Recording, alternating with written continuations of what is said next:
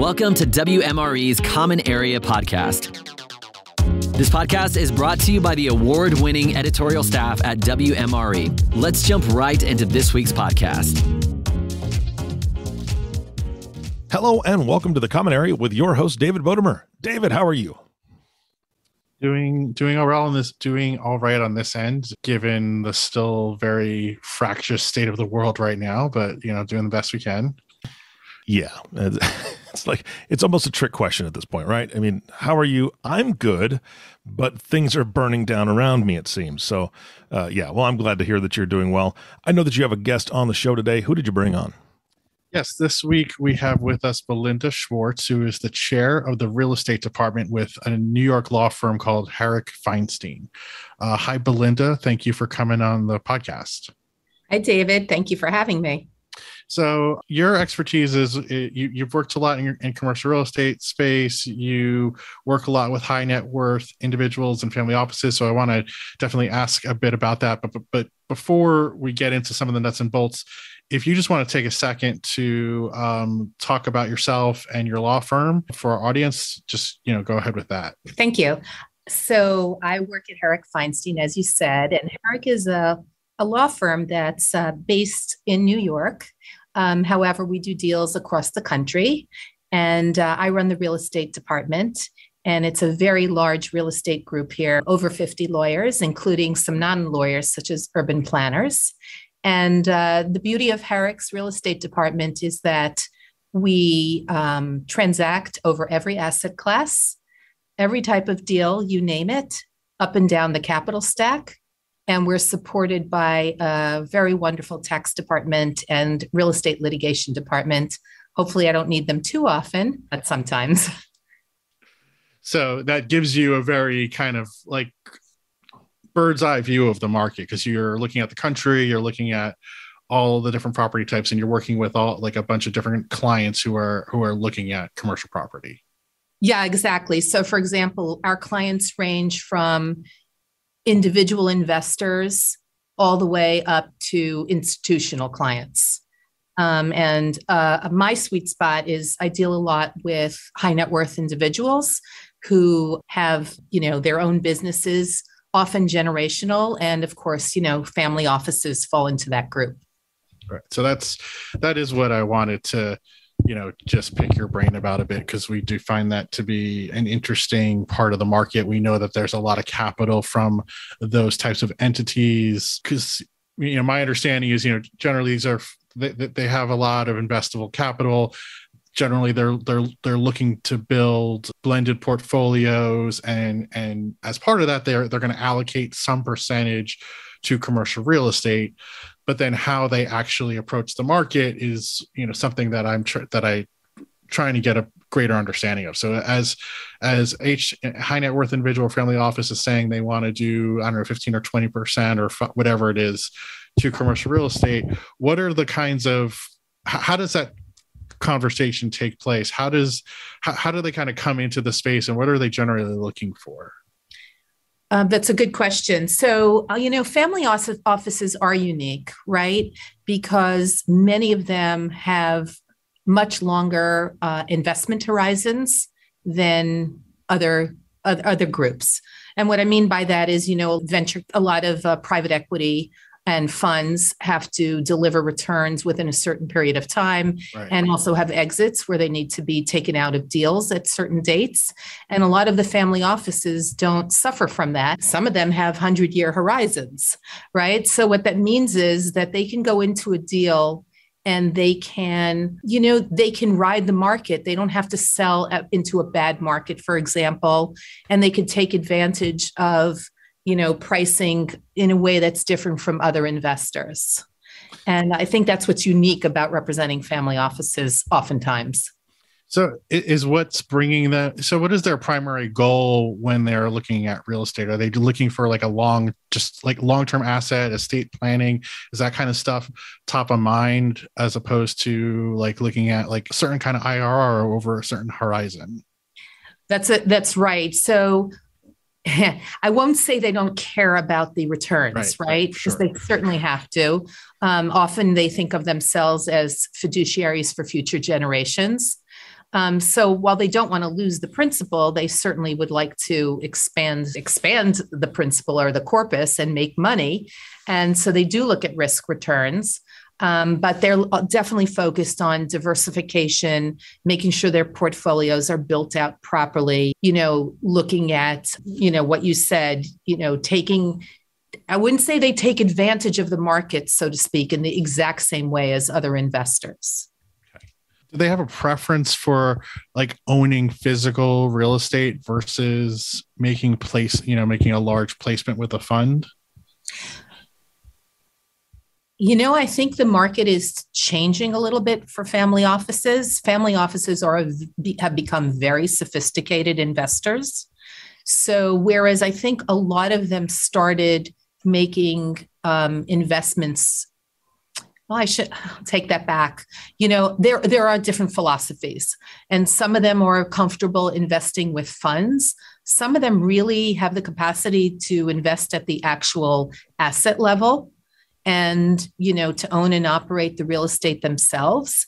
Others definitely want to invest through a fund that has a very robust track record.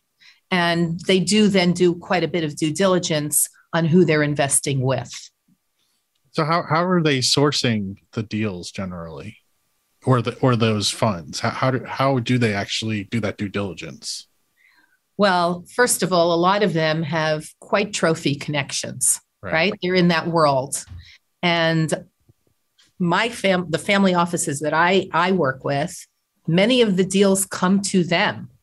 And a lot of times it comes through their wealth management companies. It comes through their CIO, if they have a lot of them have chief investment officers. A lot of them have other relationships, and the deals seem to find them.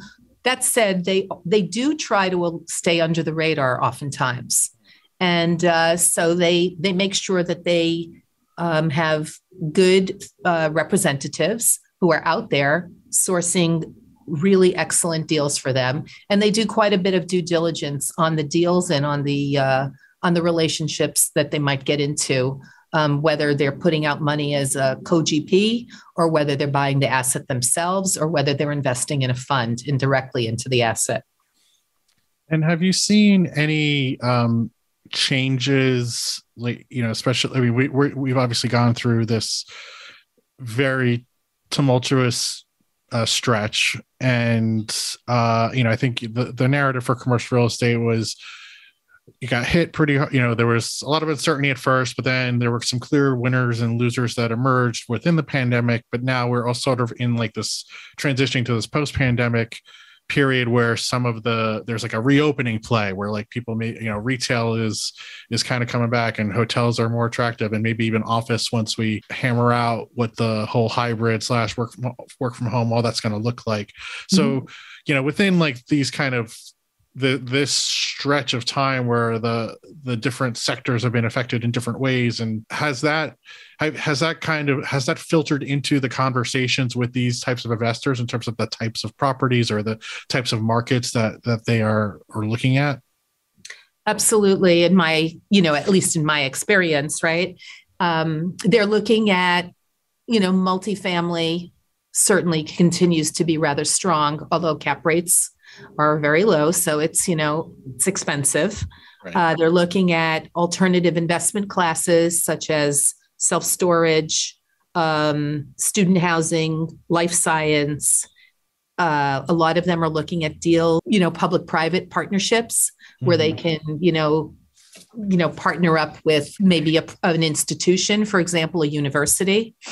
And of course, some of them are actually investing in prop tech as well, which is new, and we'll see how that turns out. Not every family office is comfortable investing generational wealth into new asset classes, but we'll see.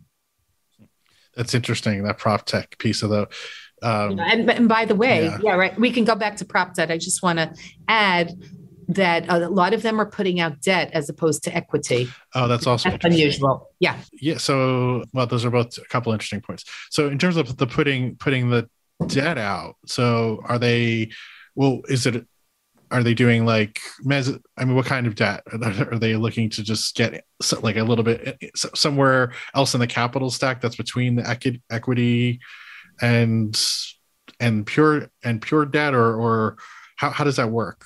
Yeah, that's exactly right, David. I mean, they're not banks, right? So they're not typically putting out first mortgage debt, but they're looking at something other than being the equity player, where they may be putting out mezz or preferred equity, where they might get a better return and have, better return than a first mortgage lender, but slightly less return than the equity provider, but less risk. And they're seeing that as an opportunity, as a way to earn a decent return on their money without taking a lot of risk on an asset that might be purchased at too high a price, let's say. And is that just like a direct relationship then between these entities and, the equity investor, or are they doing that through funds? I've seen it done both ways, so I can't tell you which way is more common from my personal experience. I've also seen family offices invest as co-GPs, whereas they used to be, the limited partnership money more often. I've seen them now, help round out the stack on the general partnership position with the sponsor. So it seems just like in general, what we're saying here is that there's a bit more creativity and diversification, even in how these entities are approaching commercial real estate than maybe they did in the past. They're awfully sophisticated, right? They're not sleepy and they're smart. And exactly that. Yeah, I guess they wouldn't be the entities they are if they were, right? they wouldn't be in the position to be called high net worth or dealing with generational wealth if they had not been pretty good at what they were doing. Yeah. And, maybe I'm seeing a self-selecting group, New York, and, where the money isn't necessarily New York, but, it's a certain type of a family office that I'm seeing.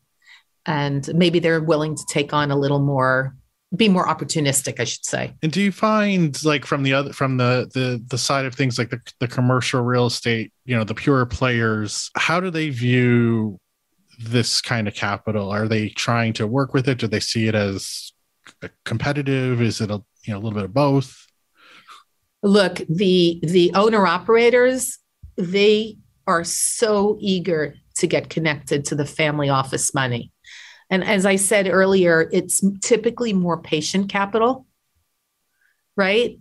So that's what people are very, that's what people like about it, because otherwise you might be forced to exit in a moment in the cycle that's not particularly good for the equity player. Right. And what are the best ways for them to get, if they're trying to get the attention of this kind of capital, what's the best way for them to do it? I mean, I think it's partly to make sure you have great connections with your lawyers and your accountants and others, attend conferences, listen to podcasts, be out there, but also look at the deals that have been struck and see if you can figure out, which family offices have been investors in them, if it's public. I think that's probably a good way to do it. Yeah. So then circling back on that prop tech, that was sort of an interesting observation too. So that's because there's a lot of capital and innovation there, but it also seems to be a bit of an unsettled space. We don't know. I mean, some of the prop tech seems more certain than others in terms of how much it's going to be adopted and how it's changing the industry. So how does that kind of investment, is it work out? Yes, I have to be honest with you. I haven't seen a lot of results yet. Mm-hmm. And there are some family offices that think it's premature to invest in prop. And so you're right. It's look, people are nervous about interest rates and inflation, et cetera, et cetera. And prop tech, if it's not throwing off, returns yet, is something that, not every family office is comfortable investing in. However, if you have multi-generational participants in your family office, younger investors might be much more comfortable investing in prop tech and than other generational investors. And, it's a balance. And, given the concerns you just identified there, like, we are dealing with this inflation and interest rate uncertainty. Do you think that's going to have some impacts in how, allocations to real estate or any approaches to real estate in the next 12 months? I think it might, but on the other hand, what investment class is protected from what's going on in this world? I don't know that, people necessarily think there's a better investment class. The market could go up and down too, right? Mm-hmm. And I think it's more a question of a lot of the family offices don't have to put out their money, right? Mm-hmm. So maybe it's a question of them having the ability to be a little more choosy about where they put their money in if they're investing in the real estate arena. Right. So they're not right because they're not like a fund that says, "Oh, we've raised this, we've done this raise, and we have to place this capital, use it or lose it," kind of thing. Like they can be more discretionary about how they do it. Mm-hmm. Those are like a lot of the questions, that immediately came to mind. Are there things that I haven't? Any other kind of like idiosyncrasies or complexities about working with this kind of asset, kind of investor class that I haven't asked you about? Well, I think actually it was, ESG is something you might want to talk about, right, mm-hmm. Dave? And whether family offices are investing in ESG or what their thoughts are about that. And certainly it's much more of a conversation than it was a few years ago. But that's true in general on Wall Street and in the investment arena, right? I mean, everyone is sort of looking to, at a minimum, check a box. And, some of the family offices are very comfortable checking a box. Others are definitely want to make a difference and definitely want their capital to be invested in, ESG investments that really where they try to do more due diligence and make sure that it is for real. And a lot of that is being driven by the younger generations, not exclusively, of course, but it's a big thing. Climate change is a thing, mm-hmm. And so how does that manifest in assessing real estate opportunities? Does that mean looking at, is there a particular part of the ESG acronym that gets emphasized more when it comes to real estate? Is it the sustainability piece? Or does it also potentially mean looking at like workforce housing, affordable housing as a way to invest money to help address that issue? All of the above. All of the above. Yeah. Yes, for sure. All of the above, including if they're investing with a fund, then they want to understand what their ESG policy is as well. But other than that, there are definitely family offices that, want to invest in workforce housing, affordable housing, look at things that maybe people didn't look at, several years ago. Right. And I think, there's also been some effort to source capital with real estate companies that are led by women or people of color as another way of just, obviously, commercial real estate, as we know, is not historically the most diverse industry. So, and also just even the access to capital has been, limited. So is that also a way that people are considering it? I'm so glad you brought that up, David. Because that is so important to certain of my clients. And it's something that we look for in potential investment opportunities, that we look for with asset managers, wealth managers, et cetera, et cetera. And, we got to keep pushing and making it better. And that's one way to do it, is by using your capital putting your capital to work with more diverse groups. Okay. I think we've covered a lot of ground here. Do you have any any last thoughts that you wanted to share with our audience before I give you back your afternoon? No, I just want to say I feel very fortunate to work with some very sophisticated family offices that are trying to not only make money, but change the world, and in their own small way or relatively small way. And it's really a great conversation to be having with you, David. I appreciate the time. Well, Belinda, thank you so much for taking the time. I learned a lot. I appreciate you rolling with my somewhat tangential line of questioning, but I feel like I learned a lot just getting your feedback on these things. Thank you so much, David. David and Belinda, this was a great podcast. Belinda, I can hear it in your voice. I can hear the energy, the joy that you find. I mean, you said that you love what you do, and that really comes through, because I've heard that before, where people say, oh, I love the people that I work with, so on and so forth, but it's just empty. I can tell that you find joy in this. So thank you so much for bringing that energy to the podcast today. David, of course, thank you for bringing her on the show. And our last thank you always goes to you, the listening audience. Thank you so much for tuning in and listening to the Common Area Podcast with David Bodamer. If you have not subscribed to the podcast yet, please click the subscribe now button below. This way, when David comes out with a new podcast, it'll show up directly on your listening device. This makes it really easy to share these podcasts with your colleagues. Again, thank you so much for listening today. For everyone at WMRE, this is Eric Johnson inviting you back in 2 weeks for all the stories that matter to you. And we'll talk to you soon.